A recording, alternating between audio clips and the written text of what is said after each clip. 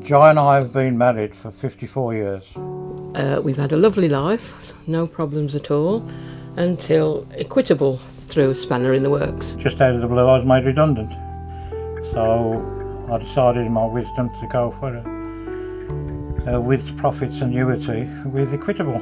In '93 the value of my pension was £6,000. In 2010 that had dropped down to £3,000.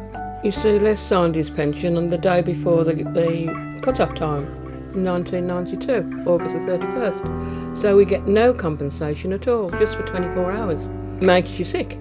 It really, really makes you sick because it's no fault of your own, and some silly bureaucrat Just sat in an office has decided and just said, that that everybody before September 1992 would get nothing, and the people after that would get something for no rhyme or reason.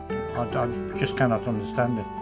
We've gone into our savings now, and if anything goes wrong, like the car or the television or the freezer, we've got no backup. We had a Cotswoldstone cottage with all the inglenook fireplaces and gardens, and then all of a sudden our life was turned upside down, and we're now back, as you can see, in a park home.